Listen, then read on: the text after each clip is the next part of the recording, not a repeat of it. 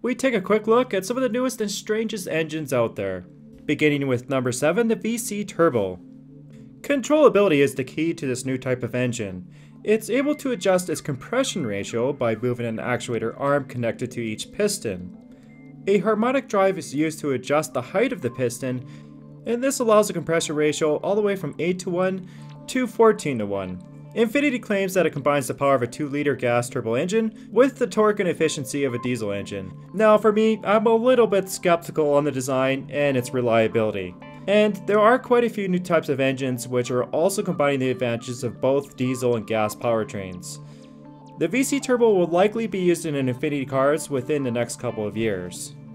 At number 6, the CYCLE engine. One of the weirdest conceptions out there is an orbital non-reciprocating engine. It has no block, crankshaft, or even valves, so this thing is definitely weird.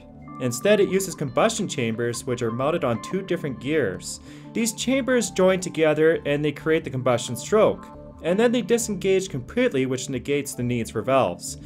Now currently there are 2 prototype engines, and it's pretty impressive to see something like this actually running. Let's just hope the gears stay aligned to prevent catastrophic failure.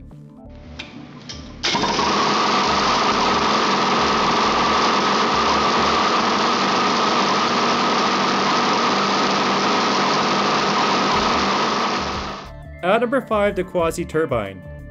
I promised to present weird engines, and this one is certainly weird. It's yet another rotary style engine which has been in the works for some time. The design appears to be a little bit too complex, and it uses a deformable hybrid rotor. This could potentially allow for higher compression ratios, but I'm still a little bit skeptical on its efficiency and lifespan. Either way, it's a neat little engine design which has been already tested through a couple of applications, and ultimately it's turning out to work better as a steam and air motor, with several variants already on the market.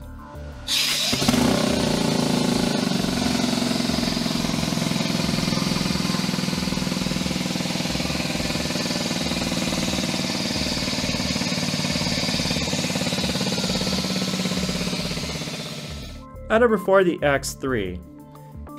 Yes, I'm bending the engine definition a little bit, and technically this is called a Hall thruster. It basically uses a stream of ions to propel a spacecraft. They produce very little thrust, and they wouldn't be even comparable to any engine on the ground. But in space, it's all about efficiency and velocity, and they can slowly accelerate a craft to over 25 miles a second, which is a far greater speed achieved by chemical rockets, while only using a fraction of fuel. The new X3 can generate over 5 newtons of thrust, which may not seem much, but it is the highest of any ionic plasma thruster to date. It can also run continuously for 100 hours, which may lead the X3 into the record books. At number 3, the Skyactiv-X. From the rotary to the 5-stroke Miller cycle, we all know that Mazda likes to feature different types of engines in their cars. Their new Skyactiv-X is sort of like a hybrid engine, with it utilizing compression and spark ignition. Now, it works by compressing the fuel and air mixture to the threshold of ignition, and then it uses a spark plug to ignite the fuel at this certain point. Now, the fuel is very lean, so it does not ignite prematurely, and the combustion ratio is very high, just like diesel engines.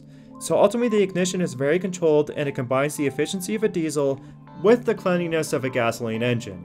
Now, the initial variants will be released in the Mazda 3, and this could be a revolutionary engine. We'll just have to wait and see. At number 2, the Achates 2.7 liter. This is one of my favorite engines, even though its concept is not entirely new. The 3-cylinder 6-piston engine produces over 270 horsepower and 480 foot-pounds of torque. It's a gasoline compression ignition engine, so it has no spark plugs, and it features 2 pistons per cylinder chamber. Now, it allegedly achieves 37 miles per gallon, and I'm interested in seeing how much this engine is going to weigh in the end. It's intended to be used in the F-150 series of trucks, and there have already been multiple variants being tested. At number 1, the liquid piston, and no, it's not what you think. This new type of rotary engine is very light and efficient. It's even received a little bit of funding from DARPA.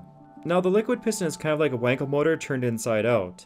Its rotor turns inside this triangular housing, with the seals being stationary at the apexes of the triangular frame.